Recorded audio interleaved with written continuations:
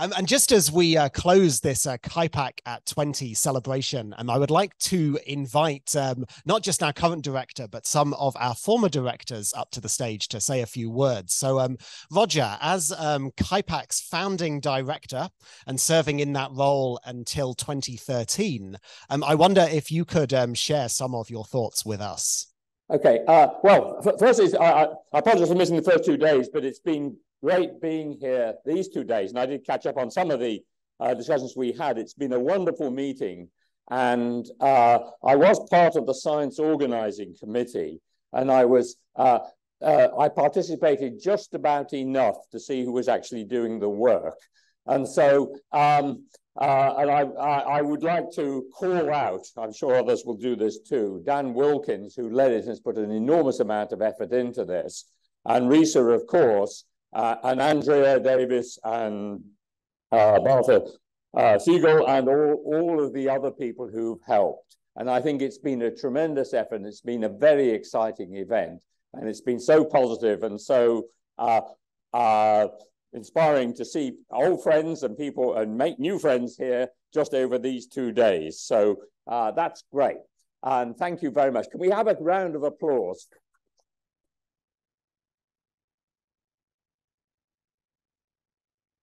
It's been a huge amount of work, and it hasn't just over a long period of time. And so that's great. The other things I'd say is that I've been sort of thinking what to say here, and I'm not quite sure whether this is totally appropriate, but KIPAC in many ways over the 20 years has not changed. It is very much a forward-looking, highly interactive, young organization in which the emphasis is on youth. And it is one that I've worked in a few different places, and I've reviewed a large number of other institutions. And one thing, which it sounds pretty to say it, it's a happy place. And it sounds sort of almost trite, but don't take that for granted. It's not, most places are not like that. So let's keep it that way. So that's great. And that's come across very clearly in these presentations that we've heard here today. I've written down a few slightly more philosophical, if you like, ways about reactions to what I've heard and what I've seen in KIPAC and ways in which it could change. And I say this in the spirit, not of some grumpy old Jeremiah. Remember, the one thing that has changed is I have gotten older, and you lot collectively may not, but I have. And so, and I'm maybe projecting inappropriate attitudes from the past, but I'll do it anyway. That's what aging grumpy Jeremiahs do. And I was just going to show a few slides from a presentation, well, a few presentations I made, not here, but in other places, with just a few thoughts. And these are in the spirit of where KIPAC goes next, because KIPAC has changed. It has changed significantly from what it was 20 years ago, and it has changed in very positive ways under the wise and energetic direction, firstly of my successors, Carme Bell, and then Risa Wexler, who are done a fabulous job. And I think, can we, without embarrassing them, can we at least give a round of applause for what they have done?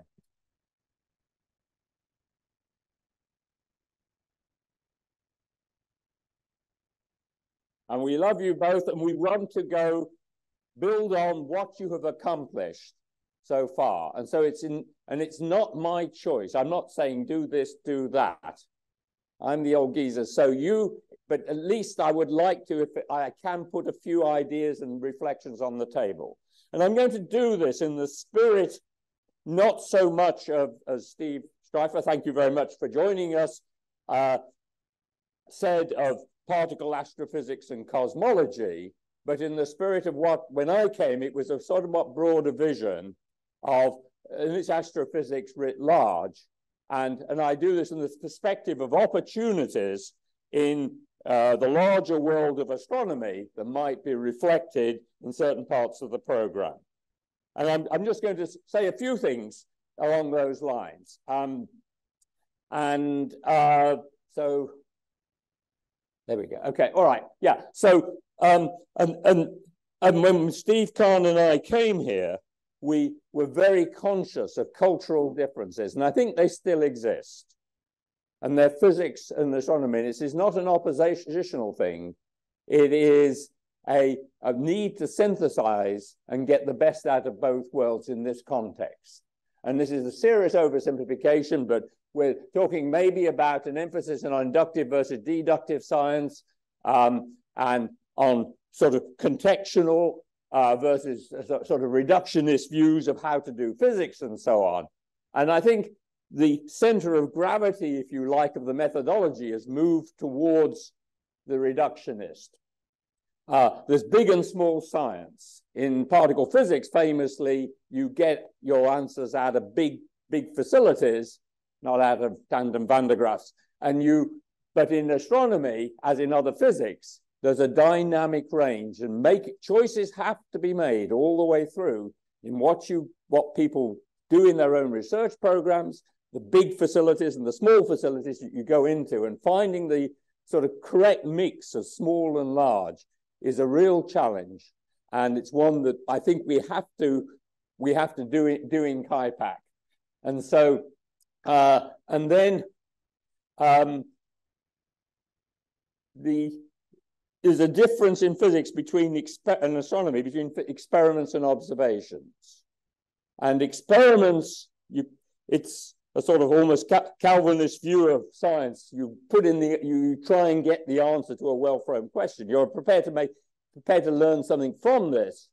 Whereas observations in the sort of extreme astronomical view is you just point the telescope and see what you find. And obviously we're trying to synthesize those two approaches, but let's get the center of gravity right. Now, just like to say something about theory here. It isn't just a measure of observations. In the history of this business, theorists have often been way ahead of the observational validation. And here's just a list. I'm prepared to defend every one of these, but in some sense, the theory have been there making that, and that's very important for framing this and thinking about how we go forward. I'm not going to list all of these. I'm not going to discuss all of these or anything like that. We're doing it. That's right. Okay.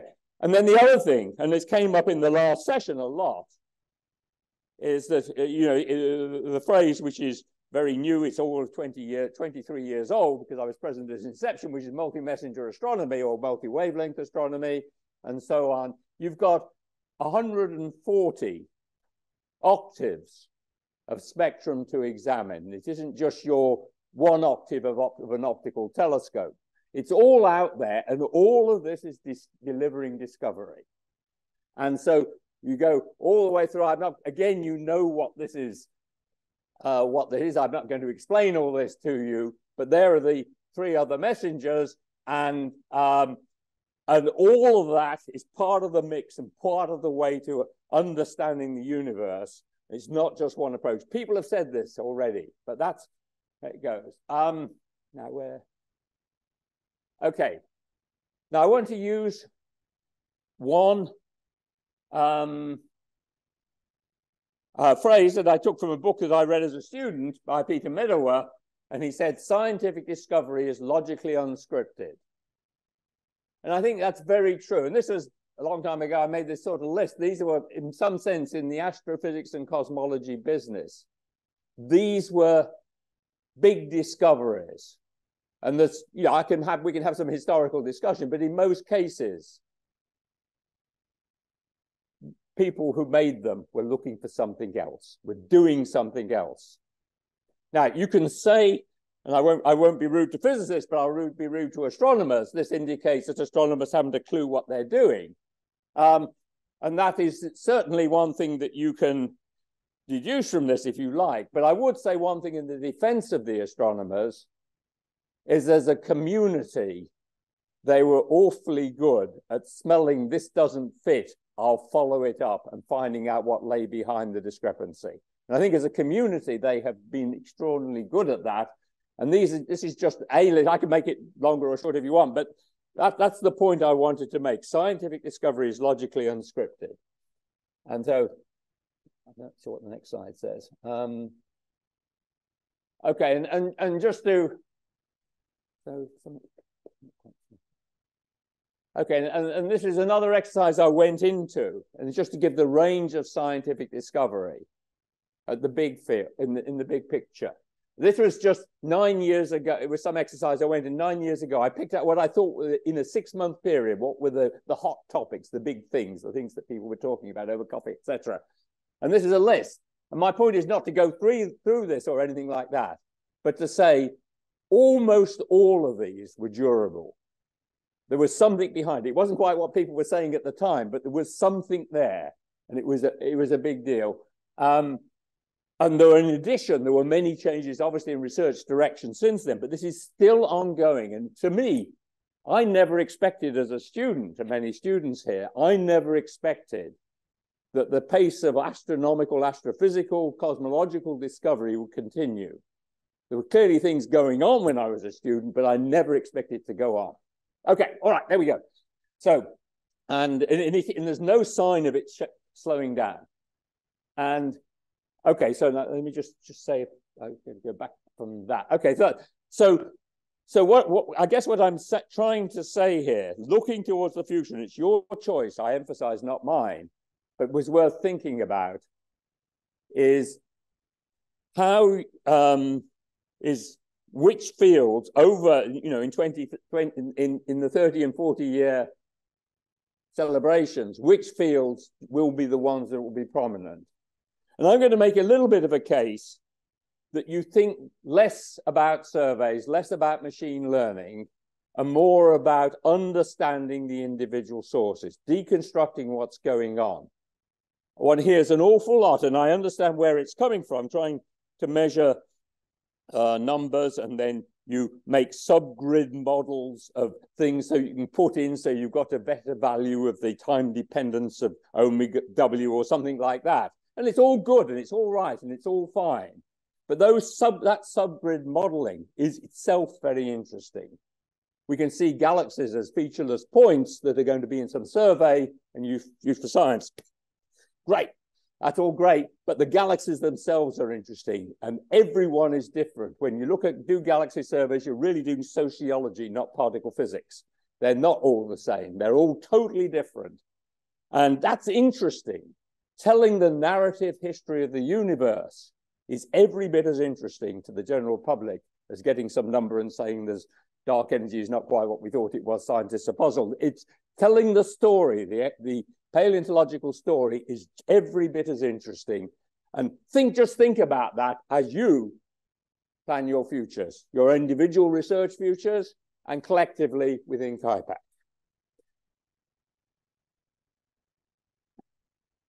And I'll finish with, this is my last point, and it's the future of astrophysicists is what I called it.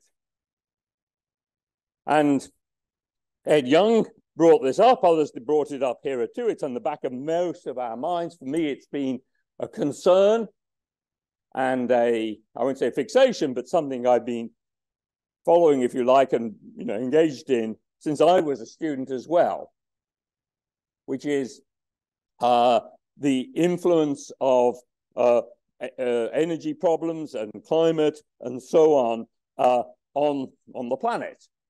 And the planet is my backyard. Okay, it's a global issue. And why am I saying this here at KIPAC? Because I'm curious about where the scientists who are going to be called upon to technologists and engineers and so on are to address the big problems, which I think everyone here will agree are out there and pressing, and they're happening, coming to a head faster than pessimists warned. Where are they going to come from? And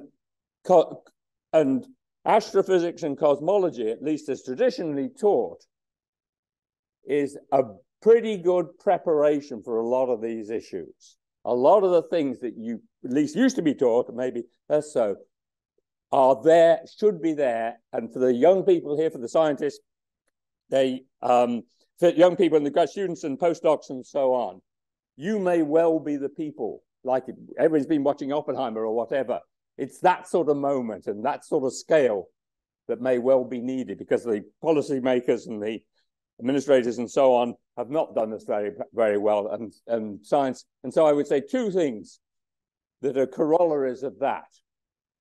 One is broaden your own personal experience, broaden your own understanding of science, understand what other people are doing, and you'll find that knowing a little bit of radiative transfer for a cool star might actually be relevant for our cool atmosphere, and so on and so forth.